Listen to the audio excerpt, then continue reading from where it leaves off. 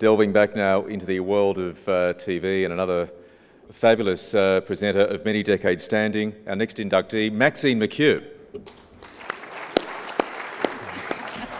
Thanks, Margaret.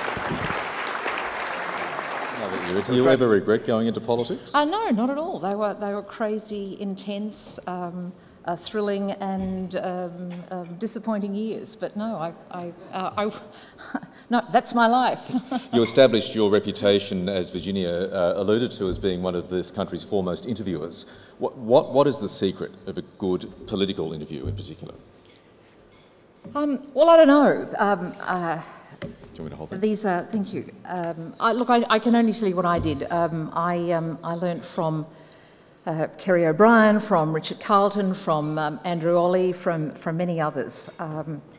And I suppose what I learned along the way that worked for me was that I needed to take the time to listen.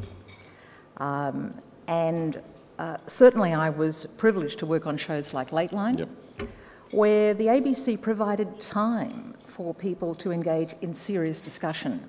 And I know that when I actually sat back and didn't do all the talking, that was when interesting insights, hopefully, would come forward. Pauline's still around. Would you like another crack at her? No. I mean, she's still a ratbag. She was always a ratbag, and she's still a ratbag. Yeah. She never did the serious work, and you know, we saw the result.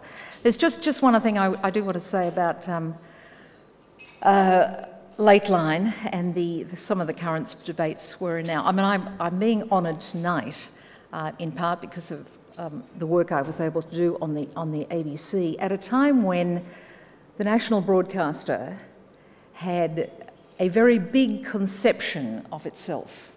It undertook big, ambitious programs like Lateline, and it meant that I was able to do some very good work with terrific producers, with terrific researchers, in very well-resourced teams, with a management structure that absolutely believed in serious, long-form television journalism. We will be degraded as a society if we don't continue to invest and believe in these things.